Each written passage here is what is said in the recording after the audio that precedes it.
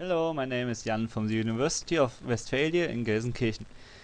Today I want to show you what ROS services and what ROS parameters are. To understand these two, we have to just have a look at two commands called ROS service and ROS param.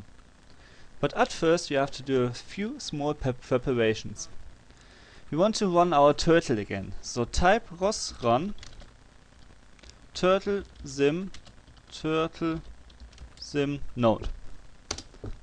What happened is we didn't start our ROS core. I just wanted to show you what happens if you don't start our ROS core. This is really important. So if we start our ROS core, our turtle will appear on our screen. Good. The next thing what we can do is now open a new terminal window and we'll have a look at a few ROS services. So type ROS service list. ROS service, of course.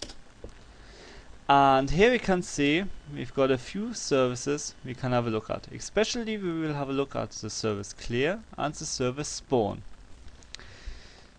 The service clear will clear all the marks left behind by the turtle.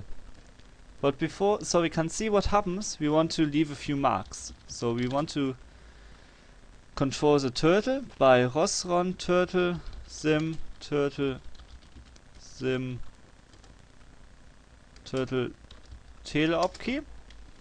So we will leave a few marks here.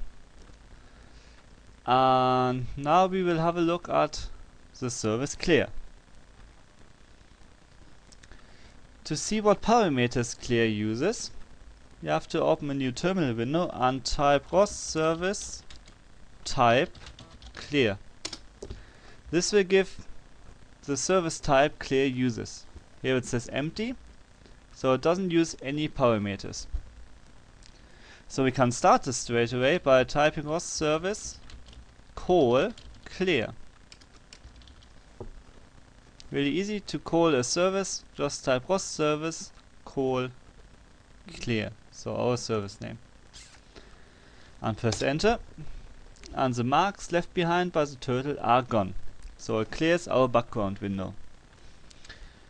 So let's have a look at a bit more interesting service, the spawn service. The spawn service will spawn a new turtle in our turtle window. So let's have a look what parameters it uses. So type ROS service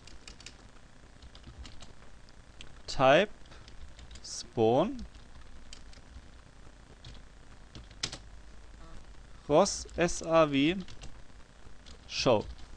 This shows what parameters it uses. Remember, please keep in mind, ROS services always have a request and a response. So something comes in, you give some parameters, they come in, and then something comes out. Let's have a look. What goes in? X, Y, and theta position go in, and the name, and out comes a name from the turtle.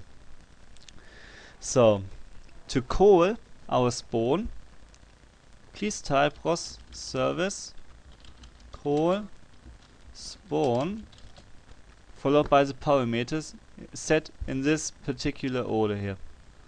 So, for example, 0.2, and I won't give it a name. And here, of course, spawn has to be spelled correctly. Good. And service 2. And here, a new turtle appears, given the name turtle2. The next thing what we have to do is, or what we want to do is, we have a look at what ROS param is. So type ROS param list, and we will get a few things we can have a look at. Param, or ROS param, is therefore to set parameters and get information about parameters. For example, here our background color can be set. To set our background color, we just have to type ROS param set our name, background, mein underscore R, and then give it a value. Really easy. ROS param set background underscore R, and then give it a parameter. It could be 20, could be 30, or not 230, give it 30. Good. But nothing has happened now, because we have to clear our background first. So type ROS service call clear. And now you can see our background color has changed. To what value has it changed? We can get this by typing ROS param get background underscore R. And here it says 30, exactly the value we gave the background color before. Good. I hope you understood everything. And this is it for today. What you have to know is how ROS services work. You can get a whole list of the services. Then you can have a look at how these services work, so what parameters they get. Then you can use those services by using ROS service call and then followed by the service name. ROS parameters, you can get a list by typing ROS param list, and then the important thing by parameters are you can set them like we did here, and you can get information about them, what value they have got. So thank you very much for your attention and goodbye.